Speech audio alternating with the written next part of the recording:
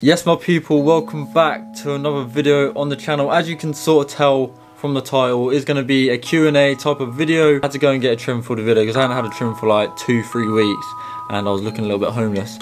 But I've even started to grow out a little beard. What was saying? Looking a bit bum fluffy right now, but give me a few more weeks, yeah, and I'll be strong. I'm praying anyway.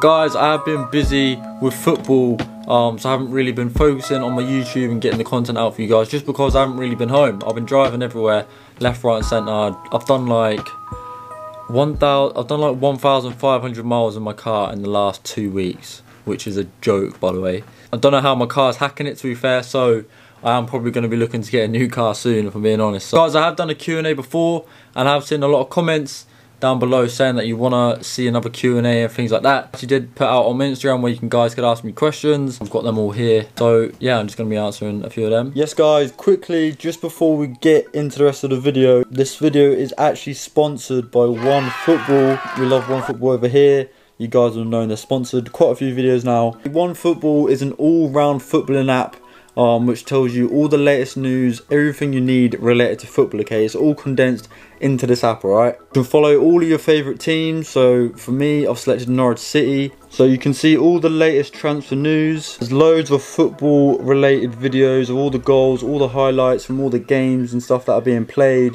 Keep up to date with all the football games because it tells you all the times, and just loads of other news articles and stuff relating to football. So for all of the best football news and the best football app on the App Store, completely free, make sure you download the OneFootball app through my link in the description or on the App Store. Connor Parsons fan page. So I've actually got, someone's actually made a fan page with me. Favourite match you have watched live when you ball boyed for Norwich? Obviously growing up, I was at Norwich City Academy, and when we was younger, from like 12 to like 14, we used to able to like ball boy the football matches. So I was able to ball boy like most of the Premier League games, which is pretty sick. So I've been within touching distance of all like the best players in the world, like Suarez when he was in the Prem, Aguero, Rooney, Gerrard, who else have I seen? De Gea, like all the big names that you see, Silva, Sterling, you name it. I've been within touching distance of them because I used to ball boy. But yeah, they were just the names that come to the top of my head because I remember watching them play. Probably the best game I've watched.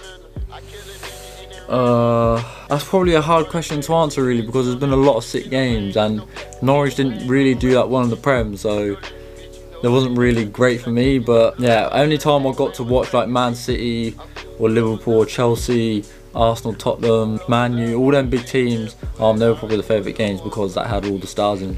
Robin Van Dua, I don't know if I said your name right. How do you stay motivated to keep training hard? I myself have problems with motivating myself. I get this question a lot, okay, about motivation, and probably my motivation comes from rejection or proving people wrong. I know how good I am, I know my standards, I know what I want to get, I know where I want to be in life, you know what I mean? I don't want to live no average life, I want to leave a mark, do you know what I mean? And that's not going to come easy. You have to put in the work, baby, you know what I mean? You have to put in that work. So if you want to do something with your life, you know what you want to do, you go and get it. And I feel like there's no real way of explaining motivation or how do you motivate yourself, because I feel like it comes within yourself and your heart. So it's just how bad do you want it, do you know what I mean? It's not going to come easy. Shut_M_7 favourite web series. I'm guessing this is just like a Netflix series. What my favourite, I'll probably say my favourite ever was probably Money Heist. So if you haven't seen Money Heist on Netflix, I'd recommend that strongly. Or Prison Break was pretty good as well. Freddy_Harrison05 said, have you got any big opportunities coming up with clubs? So obviously I've been at a few clubs, I've got a few clubs wanting me to go in, so we'll have to see what I can do and if I can impress really, so it's on me. The only thing with like going from club to club is like there's a lot of pressure involved, do you know what I mean? So I go into this thinking I've got nothing to lose really, so I try and be as confident as possible, just show my thing. When I've got the ball, I just try and do what I can, do you know what I mean?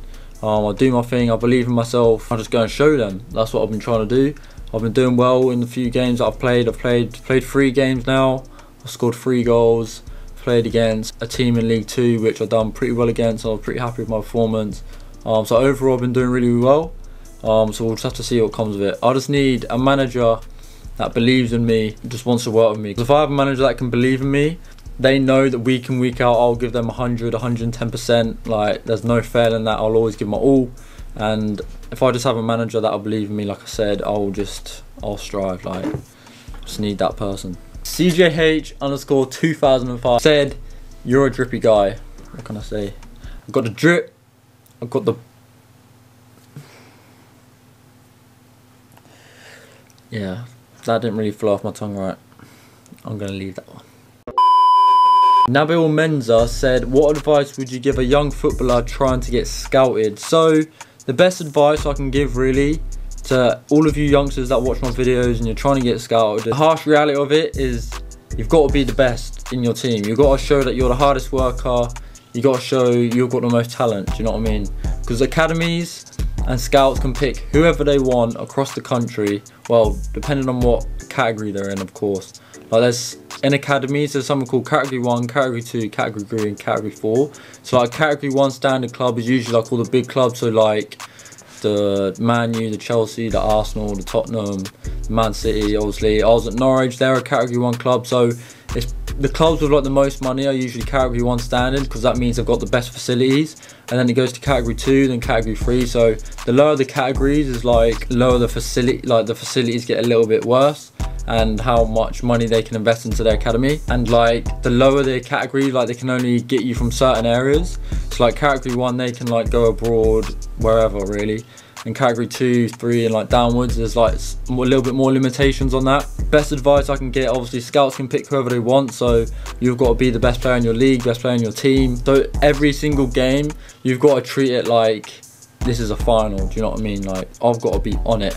I've got to prepare for it properly. I've got to be on it, because anyone can be watching at any time. You can have, there could be someone watching, it might not even be a scout, but you might know a scout, he might know someone, and he might, oh my god, this kid is unreal. I'm going to drop this guy a message, blah, blah, blah. Boom. 1 week later, he's got in contact with your manager, and you got a trial somewhere. Yeah? You got to take every single game like it's a final, okay? Because you never know who's watching. Especially tournaments, right? I know, like, when I was growing up, I was playing in a lot of, like, little football tournaments on the weekends, like little five-a-side tournaments, seven-a-side, whatever it is. That's where scouts love to be, because they can see so many people at once. So if you're playing in tournaments, that's your time to shine. So Joe_Aaron said, "What division team will you join? Like League 1, League 2 or Championship?" So if I'm going to be honest with you guys, like for me, you need to understand that I haven't actually played much like men's football. Obviously I had a big injury with my ACL. I come back in like October, and I played a few games obviously with the 23s. I only played like 3-4 games, and that's not men's football, okay? That's academy. And alright, mate. Alright, mate. Going on, mate. And you're just like interrupting, do you know what I mean? Tell everyone I said hello. Say hello then. Hello, mate. Worst trim on the net. Huh?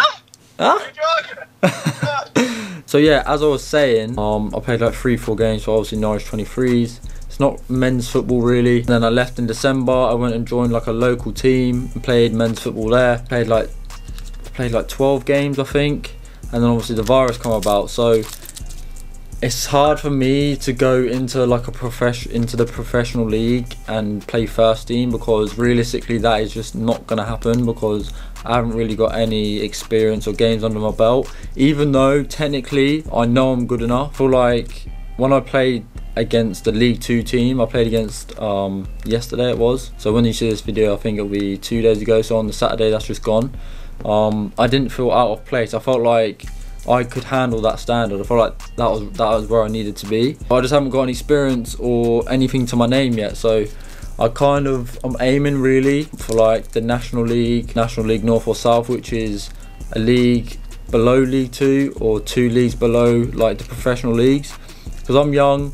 If I get 30-40 games and smash it in them leagues, the scouts are always looking in some leagues, so if they can see a youngster doing well, performing within a season or two, I'll be straight in the professional league. So that is my aim, to play men's football, because that's where you improve the most. Academies, I could go into another 23s academy in the professional leagues, but I don't really think it helps you that much.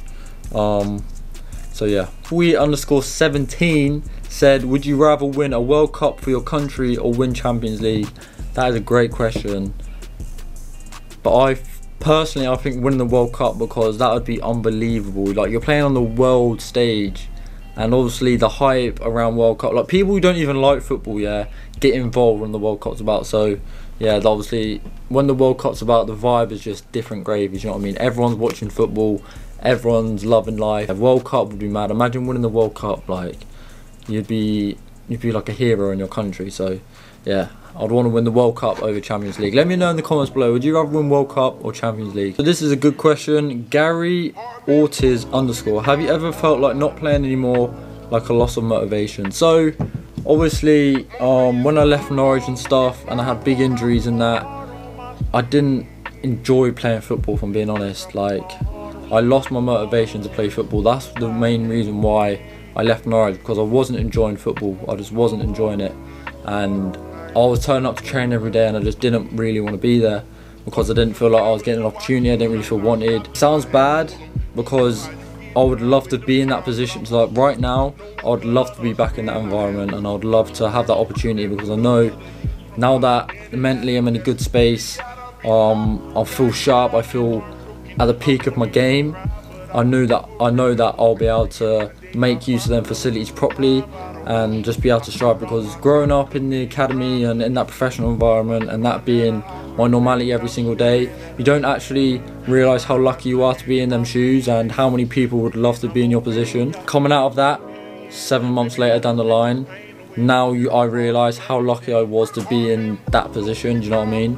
And how lucky you are to have them facilities. So if anyone watching this video is in academies, because I know I get a lot of academy boys watch my videos, my little ballers, you guys are lucky, okay? And you need to make the most of it, because once you're out of it, it's hard, okay? You need to have that motivation to try and get back into it. So that's why I've been training hard every single day. From these videos you see, I make the most of what I can. Obviously I'm quite lucky, I've got a good connection with my local football club, so I get to use their facilities and stuff. But yeah, it's nothing like what it is being at a professional environment. So I've definitely felt like not wanting to play anymore and had a loss of motivation, but that's just part of the journey. Have you played in any games? Alright, so I have played in a few games. I actually did show the highlights from one of my first games that I played. So if you haven't watched that video yet, make sure you go check it out. I scored 2 goals in a 4-0 win. One was with my left foot and one was actually a penalty. So I was actually pretty happy with that, because that was my weaker foot. And you guys know that I've been watching the vlogs, been watching the channel, that I've been working on a left foot a lot, so it was good to see that that's been paying off, and to do it in a game, because that's when it matters the most. And I did actually play in another game for another team where we drew 1-1. I actually scored the equaliser. I did actually put the goal I scored on my Instagram, but I'll show it here.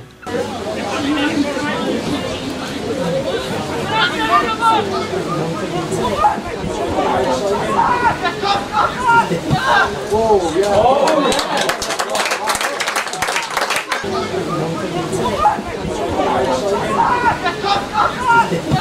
Whoa, yeah. But yeah, it was a pretty good finish. I was pretty happy with that. I'd kind of just ran at the defender, done a step over, hit it down the line, chopped it back, and just whipped it into the stanch. The camera angle did mess up a little bit, but you can kind of see how it went in. Old brother said, have you always been a skinny kid growing up? So growing up, I was known as the skinny kid that could just run around, was energetic, and do you know what I mean? I was a small skinny kid, alright? But right now I feel like I'm in a really good physical shape. I'm quite muscly now. I'm not massive, like I'm not saying on the pitch I'm bodying man them, you know what I mean? I'm not bodying man, but I'm able to hold my ground now, do you know what I mean? I put on good muscle, I've worked hard in the gym. Like when I got injured with my ACL, obviously I was out for like 15 months altogether. I was able to really work on my upper body and my legs and building that muscle, do you know what I mean? So I'm now in a state where my body's in good shape, really. I'm happy. am.adam_1 said, how tall are you and what is your weight? So I like to tell the gal them, yeah, I'm 6 foot, you know what I mean? Yeah, we tell them 6 foot, but you can't tell anyone, but I'm 5'9", yeah?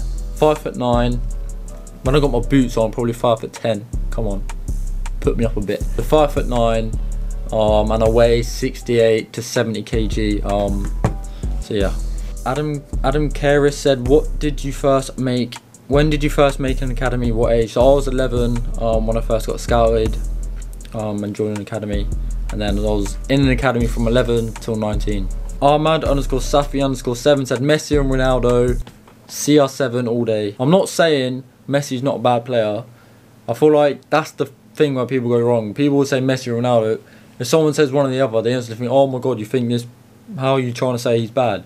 I'm not trying to say that. Messi's the second best player in the world. Ronaldo is just better. He's done the Champions League, he's done it for his country, he's done it in the Prem, done it in the Liga, and he's now doing Italy. So, you know what I mean? Wherever he goes, he sets records, he stays on top, and he's just an all-round athlete.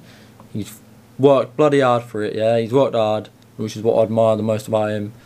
He is a proper inspiration, do you know what I mean? I'm not saying Messi's not. I feel like Messi is just more of a naturally raw talent. It just comes to him like that. I feel like Ronaldo's worked on it more. Do you know what I mean? And he deserves everything that's come his way. Do you know what I mean? Because he's now like 35. I think he's 35, 36. I don't know exactly. And he's got like a body of like a 21-year-old or something like that. 23-year-old. Statistically, like that's a joke. And he still works hard every single day, doing all his extras, and yeah, that's my guy.